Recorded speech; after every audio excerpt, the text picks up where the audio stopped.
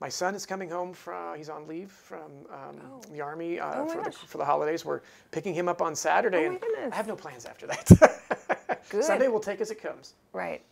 And I am rolling. Got this down. After 30 years of service, CAL FIRE Chief Ken Pimlott says it's come time to hang up his hat. So what's next for you? Short term is just sort of enjoy thinking of the past 3 decades in this long career and this chapter in my life that I'm closing out, and take some time and then figure out what's next. For the past 8 years, Pimlott has served as CAL FIRE's chief, overseeing 8,000 people all across the state. Not just firefighters, but resource professionals, foresters, fire marshal office. It's a difficult job, and one, even if he didn't know it, he had been preparing for nearly all his life. I actually started as a reserve firefighter in Contra Costa County at the age of 17. I was a senior in high school, and there was a fire behind my house, and I just got interested.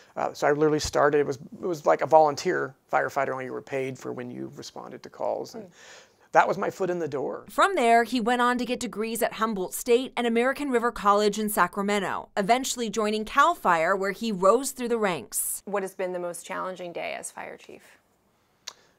Getting the phone call. Getting the phone call that a firefighter has died in the line of duty is the most difficult, challenging, and we had several this year, and they were very difficult. In fact, you could say Pimlott has had the most challenging tenure as chief, leading California through several of the worst wildfires the state has ever seen. How has fire even changed just within the past 8 years you've been chief?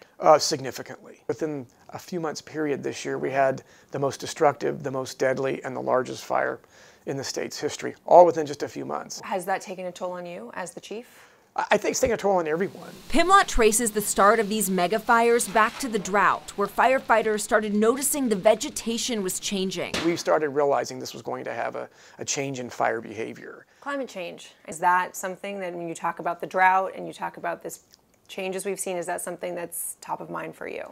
It is, and I know it generates different thoughts for different folks. But at the end of the day, firefighters are seeing climate change every day firsthand. It's staring them in the face. I'm a believer that things are changing. Literally within the last 10 years, you can point to areas where these changes are occurring. And fires that we would normally be able to contain, normally we would be able to look historically where they have burned. They're not happening in the same place, or we're not able to do the same things in the same places. What have you then made of President Trump's response to our recent fires? He sort of denied that it's climate change. Obviously, we don't agree. Has it been frustrating for you to see some elected officials not take it as seriously? I think it can be puzzling when we're experiencing it real time, but the reality is we're not letting that stop us. Pimlott says preventing these mega fires is going to require a variety of strategies, including rethinking how we build in places that are fire prone. Of course, we need more housing. We need affordable housing, while at the same time we don't want to put people in harm's way. You're not saying people in Paradise shouldn't rebuild. Right, definitely not saying they shouldn't rebuild, but we also have the opportunity now to think about that and what can we put back that is different, that can make the community more resilient. So in this year, so consumed by fire, it might seem surprising that this is when Pimlott has decided to retire.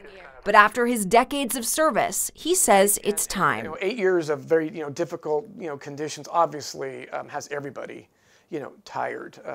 But no, I'm not burned out. Now's the time to bring in the next wave and let those folks get their feet on the ground and carry this ball to the next step. Thank you, Chief Pimlott, for that sit-down interview. It was fascinating to talk to him. And I also want to give a shout out to my Facebook friend, Lynn. She wanted me to ask him if he was optimistic that we Californians will at some point be able to suppress and reduce fires. Pimlott told me that he is optimistic that we can mitigate the fires, but that it's not going to happen overnight and not even in the next year. And he said the biggest challenge for the next fire chief will be dealing with the next mega fire, what comes next, making sure we're prepared. And if you want to watch the full extended interview with Chief Pimlott, we posted it all in full on our YouTube page. You can see it there. Just search for ABC10 TV.